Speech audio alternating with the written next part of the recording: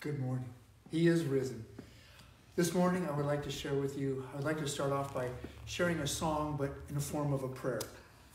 And the song is out of our hymnal, number 64, To God Be the Glory. So let us pray. To God be the glory, the great things he hath done. So loved he the world that he gave us his Son, who yielded his life an atonement unto sin, and opened the life gate so that all may go in. Praise the Lord, let the earth hear his voice. Praise the Lord, let the people rejoice. O come to the Father through Jesus his Son, and give him the glory, great things he hath done.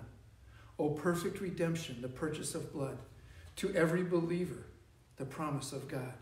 The vilest offender who truly believes, that moment from Jesus a pardon receives. Praise the Lord, let the earth hear his voice. Praise the Lord, let the people rejoice. O come to the Father through Jesus his Son, and give him the glory, great things he hath done. Father God, we just come today to worship you, to honor you, to praise you, to thank you for the tremendous sacrifice that you made for each and every one of us.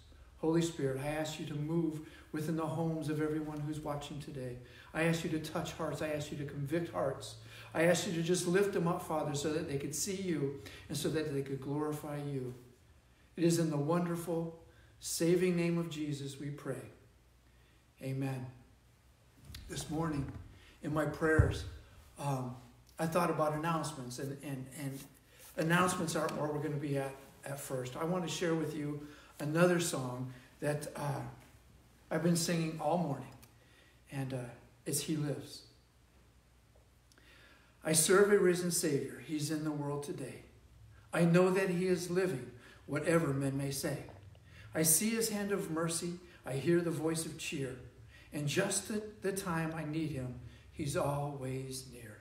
He lives, he lives. Christ Jesus lives today. He walks with me and talks with me and walks life's narrow way. He lives, salvation to us, or to him impart. You ask me how I know he lives? He lives within my heart. In all the world around me, I see his loving care.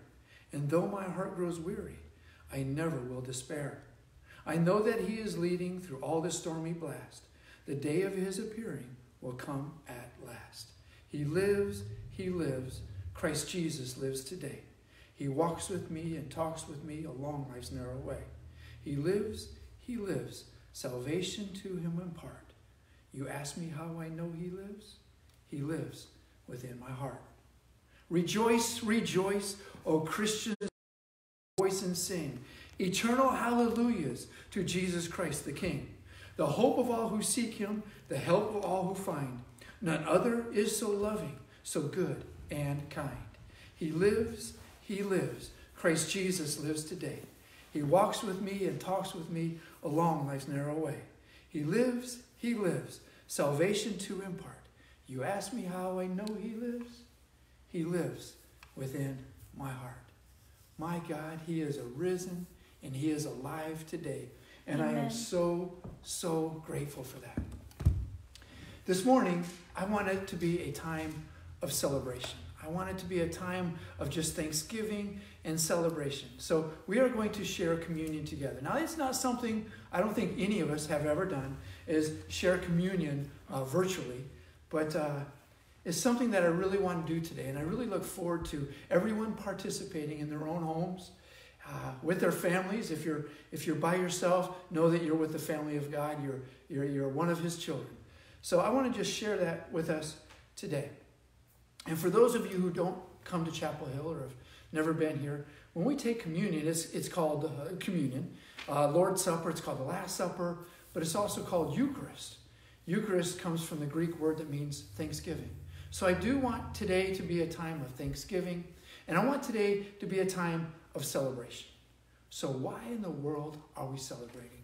Well, a couple things. First one is our Lord has risen. The tomb is empty. He's defeated death. And Jesus holds the keys to death and to hell.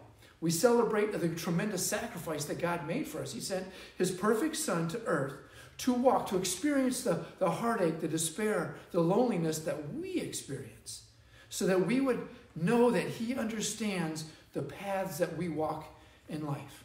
We celebrate the fact that he has asked us to take our despair, our loneliness, and these things, and just to put them on his shoulders. All we have to do is give it to him. So we celebrate that he's willing to take our daily trials and tribulations and carry them for us.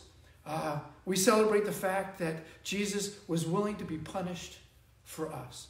We celebrate that he gave up his body for us. We celebrate the fact that Jesus was willing to die for each and every one of us. We praise God, and we celebrate the fact that he defeated death. We praise and celebrate the fact that the tomb is empty. We praise that we have a risen Savior. Amen. So that's why we're celebrating with communion together. To God be the glory. Great things he hath done. It is just so magnificent to me in my heart to see what he has done for us. So when we take communion together, that's not communion is not a ritual that we do in church. Communion is something that we take seriously. I would like to read for you from 1 Corinthians chapter 11, verses 23 through 29. It says, "The Lord Jesus, on the night that he was betrayed, he took bread. And when he had given thanks, he broke it and said, 'This is my body, which is for you. Do this in remembrance of me.' In the same way also he took the cup after supper, saying, 'This is the cup. This cup is the new covenant in my blood. Do this as often you drink it in remembrance of me. For as often as you eat this bread and drink this cup, you proclaim the Lord's death until he comes. Whoever therefore eats the bread or drinks the cup of the Lord in an unworthy manner will be guilty concerning the body and the blood of our Lord. Let each person examine himself then, and so eat the bread and drink of the cup. For anyone who eats and drinks without discerning the body eats and drinks judgment upon himself." What Paul is trying to do here is he's trying to tell us that communion is not something that we take lightly. And as we enter into communion, we're supposed to take a time to look internally, look at ourselves. What are some of the sins that we knowingly do, some of the things that we knowingly do to hurt our God? And Paul's telling us we need to repent from those. We need to turn away from those. And we need to go look at our Jesus in his wonderful face. Look at him straight in the face. I think the song goes,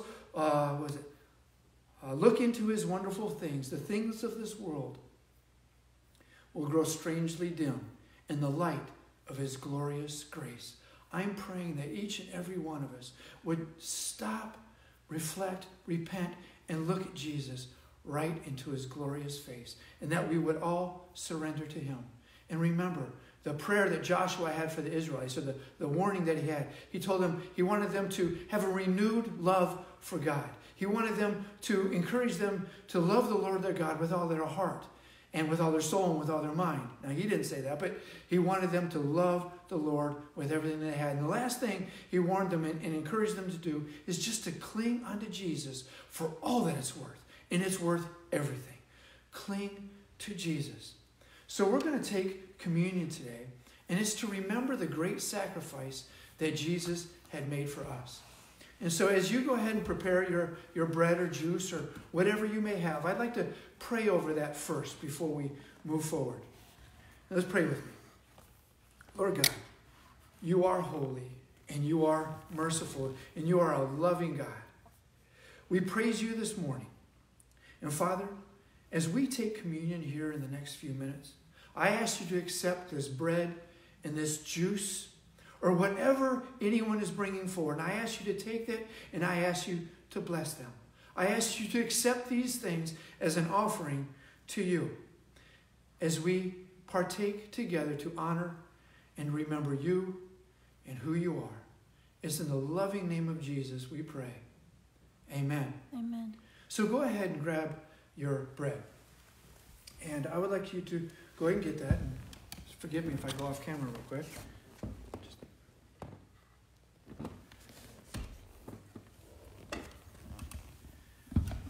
as we take this bread together, after we take it, I would like you to say out loud to somebody around you, if you're by yourself, say it to God. Just give him a praise for what he did with his body for us. Let's pray. Father God, as we sit here and getting ready to partake in the body of Christ in remembrance of what he did for us, it makes me think that we as his children struggle in the flesh in the world. We struggle in the flesh that Satan is able to lure us away from you. But Father, we know that your flesh was traumatized for us. We know that your flesh was torn asunder for us. Yes, Lord God, we just thank you and we praise you for that mighty sacrifice that you have made for us. Thank you. And we love you. Amen. Amen. So let's take this bread together and say out loud a praise to him. Thank you, Lord. God, you are awesome. And I lift you up and I thank you, because if it wasn't for you, I wouldn't be here today. Now we're getting ready to take the cup. And as you drink of the cup, I would like to remind you that what Jesus did for us. I would like to remind you that he shed his blood so that essentially his blood just drained from his body and poured, shrouded over us and washed us as white as the purest of snow. Let's pray. Father God, we just thank you. We thank you for your shed blood. We thank you that your love just overwhelmed us with your love and your grace and your purification. We thank you for that, Father God. We just lift you up right now. We honor you and we thank you. It's in the name of Jesus we pray. Amen. So I would like you to take your cup.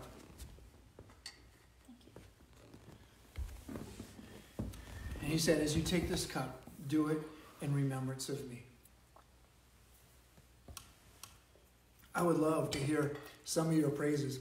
I forgot to tell Dina that wasn't grape juice, it was cranberry juice. Oh my goodness. You should see her face right now.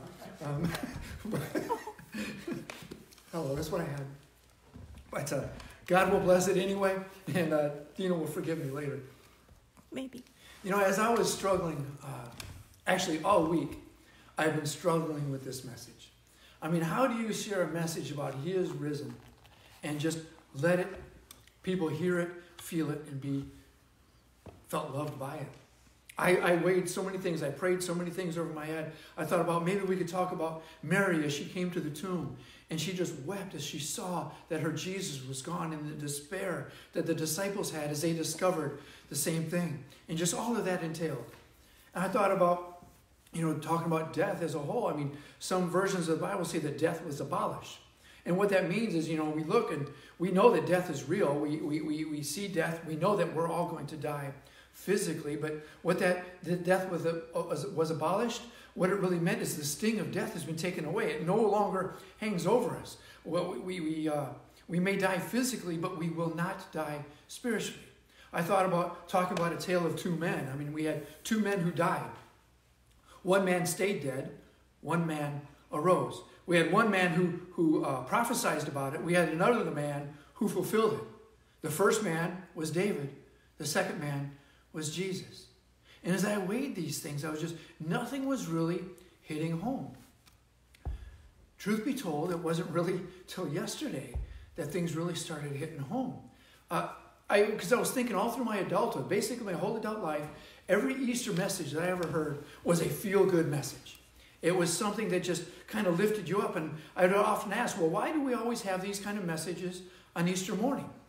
And some fallacies in the answer, I was told, well, we often have people come to church on Easter. They only come a few times a year. And Easter they come, we want to give them a message that they can hang on to that's not going to scare them away. Okay. I mean, even now as we're going live, we're having a bunch of people participating in service that have never even heard of Christ before, who don't go very often. And so it would be even time, we don't want to scare people away. It's from what an earthly perspective is. But what God has been weighing on my heart and pushing on me is the fact that we need to speak truth. Now, that's not to say that there's not truth or there's not a feel-good in truth, because we know that our Jesus is truth. And we know there's a lot of good things about Jesus. So we could spend a long time talking about that. But something that was really weighing on my mind yesterday and that I would like to share with you is first out of Romans chapter 3, verse 23. It says, "For all have sinned and fall short of the glory of God." Every single one of us have sinned. Every single one of us continue to struggle with sin. None of us are perfect. And that led me to Romans chapter 5, verse 12, where it says, "Just as sin came into the world through one man, and death through sin, and so death spread to all men because all have sinned." And as I think about that, every single one of us deserves death. But it wasn't originally supposed to be like that. Originally, God created Adam and Eve to be in the garden, to be in relationship with him. It was perfect harmony. They walked with God. They talked with God. It was just bliss. But then Satan entered the picture, and sin came into the world. And because of sin, there was a veil or a barrier thrown between us and God. And I've even had people say, "Well, that was Adam's fault. It wasn't my fault." Well, we could discuss the merits of that statement for a long time. But it made me think yesterday of a song I heard once by Ray Boltz. It's called "The Hammer." See, Ray Boltz was talking about this man who saw Jesus hanging on the cross.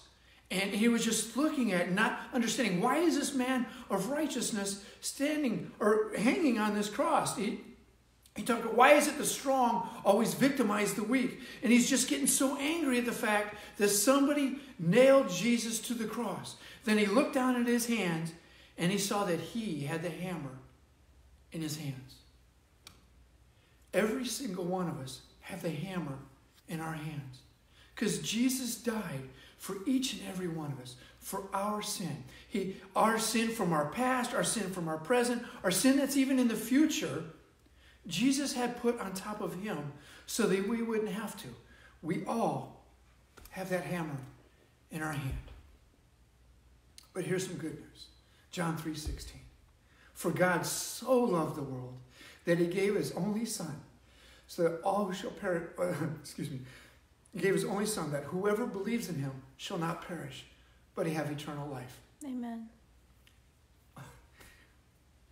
God, in the very beginning, recognized our sin. He saw that we were wretched. He saw that we were wicked, and he saw that we were going to die. We deserved death because of the sin in our life.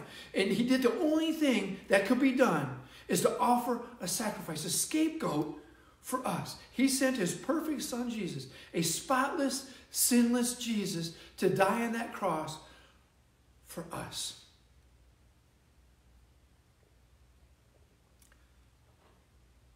Jesus became sin, a man who knew no sin. He became sin so that our sin could be lifted from us. That blood of Jesus just purified us and washed us clean. Jesus was willing to take that punishment of the flesh.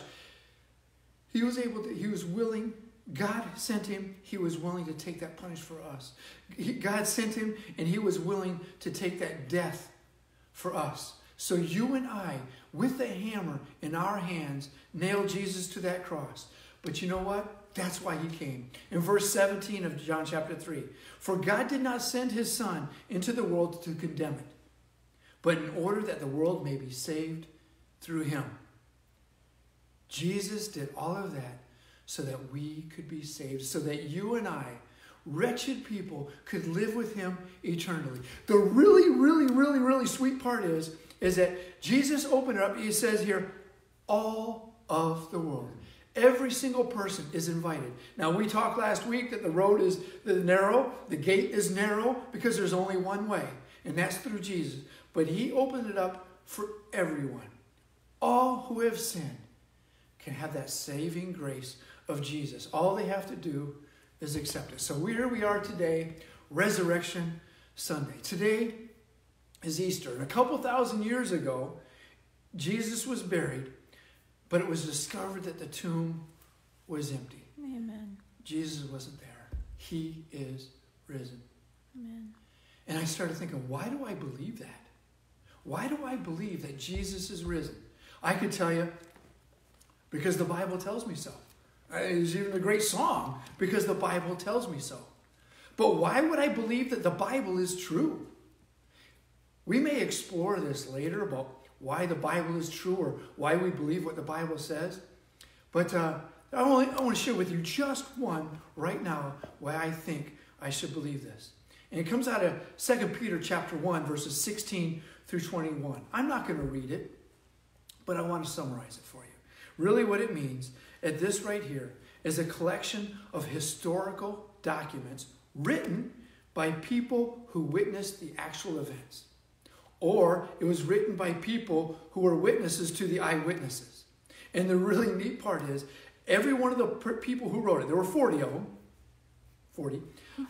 There were 40 people who wrote this, and they were all inspired by the Holy Spirit. The Holy Spirit inspired them to write this. And some of the really neat things about this Bible is a collection of documents that was written over a 1,500-year period. 1,500 years, 40 authors, 66 books that they all meshed together perfectly. And we could read some of the histories and some of the different things. I've read 6,000, I've read 24,000.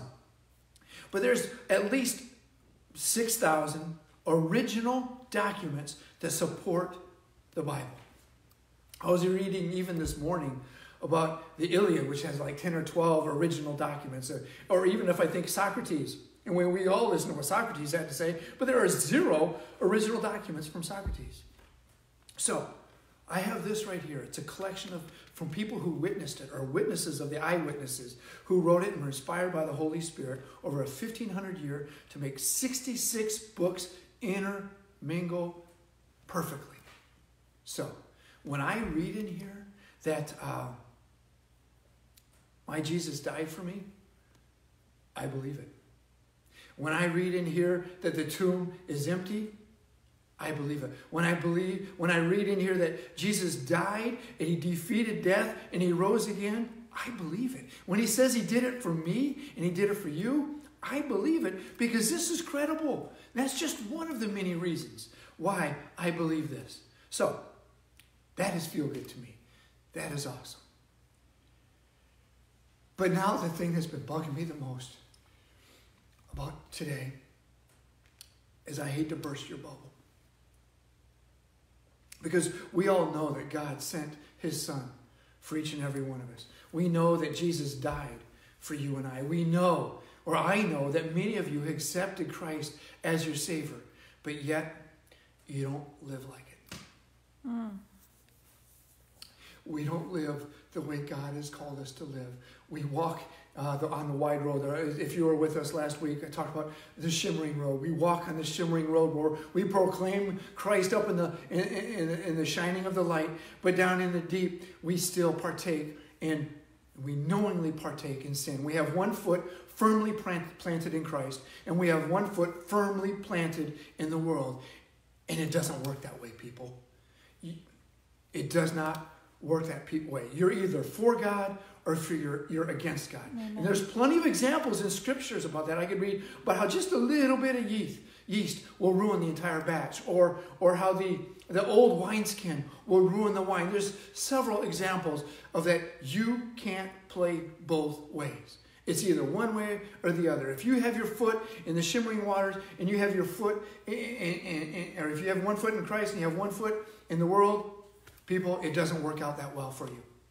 You know, it made me, was even thinking even more something I read earlier in the week. We have a tendency as people to worship idols.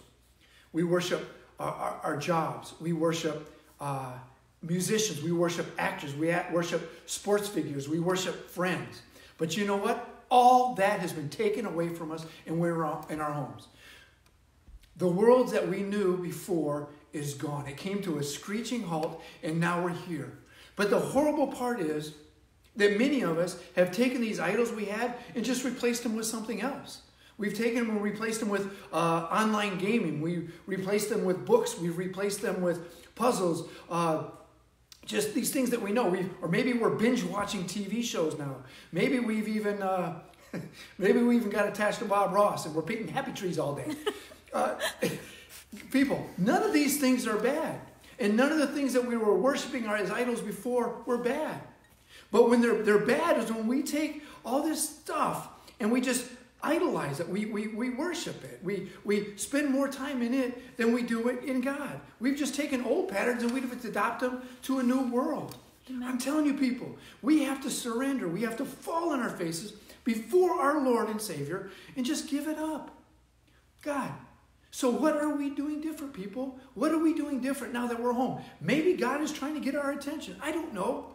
But maybe he's trying to get our attention that we need to go to him. He's got us in our homes.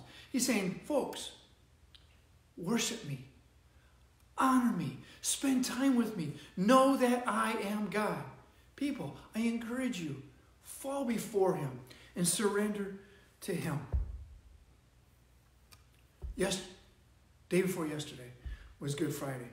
And we had a time of fasting and prayer with a missionary church. And I just noticed yesterday that it was a lot of different places. But in the missionary church, we specifically prayed for three things. We prayed first for God to have mercy on us. We have this coronavirus going around. People are dying. People are getting sick. And just praying to God for a vaccine. Pray to God for healing. Pray to God for protection. Pray God and lift up all those people who are doing these service, from hospitals to stores to stockers to warehouse people. All these people are doing things so that we could try to continue life as best we can. So we prayed for mercy from God. The second thing we prayed for is a deepening relationship with Jesus. Specifically, we prayed for our pastor. We prayed for our church, which is us, and we prayed for our families. And the last thing we prayed for is an awakening and a renewal within the church and within the nation. Amen. And within our communities. People, that's what God is calling us to do. Come to him. Worship him. That's what he wants. Yes, you can still do all these other things. He's not taking them away. But he wants you to put him first. You can't have feet planted in both places. So come to him. Know that our God is holy. Know that our God lives and that he is our Savior. Jesus defeated death. Amen. Okay? He defeated death. He rose again. He holds the keys to death. Nothing comes as a surprise to him. He holds the key to hell. Anybody who comes to him, pleads to him, falls before him is welcome, and he will not let hell take them over because he holds the key. One day we will die physically, but we will not die spiritually because we have eternal life through our Lord and Savior, Jesus Christ. The tomb is empty and he is risen. We have a living Savior. This tells me that, and I believe it because it's credible. That's just from a worldly perspective, not taking into consideration the Holy Spirit and these things. People, we have a living Savior. I was listening to a song, well, actually, Luke 24, verse 34. You know, when you always hear, he is risen, and people say he is risen indeed. Well, Luke 24, 34, it says, the Lord is risen indeed. And I am so grateful for that. I was listening to a song yesterday by a singer called by the name of William McDowell. It's called, I Give Myself Away. I did attach it as one of the links yesterday, but here's some key lyrics. My life is not my own. To you I belong. I give myself to you. When we give ourselves, when we surrender ourselves to him, I want you to listen to those other songs. He lives. I want you to listen to My Redeemer lives. Up from the grave he arose. Okay, Dina gave me a look. I shouldn't be singing. But the point is, celebrate. You've surrendered to him, so celebrate. I want to end in a prayer. And I'm going to start off, the prayer is a prayer that Paul did out of Ephesians chapter 1, verses 17 through 23. Let us pray. The God of our Lord Jesus Christ, the Father of glory, may give you the spirit of wisdom and of revelation in the knowledge of him, having the eyes of your hearts enlightened, that you may know what is the hope in which he has called you.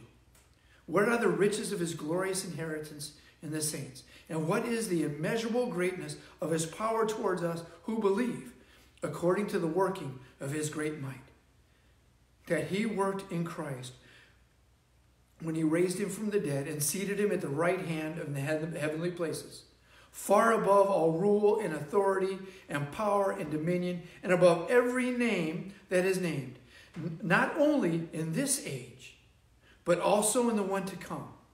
And he put all things under his feet, and he gave him as head over all things to the church, which is his body, the fullness of him who fills all in all. Lord God, we come to you. We surrender our lives to you. We recognize the sin in our lives, Father. We repent of those sins in our lives, and we turn to you, Jesus. We turn to you as the Lord of our lives. Lord God, save us. We recognize we're sinners. We want to turn from the world. We want to get our foot out of the world, and we want to place both of our feet firmly established in you. That's what you've called us to do, Father. So we surrender that to you right now. Father God, I just ask you to take every person who watches, who listens, who hears about you, and I ask you to turn their hearts to you. I ask you to bless them. I ask you to love on them. And Lord God, we just praise you and we worship you because you are worthy. It's in the loving, holy, saving, risen name of Jesus we pray. Amen. Thank you, Lord. Amen. May God be with you this week, and I look forward to seeing you next week. He is risen. He has risen indeed. Have a beautiful day.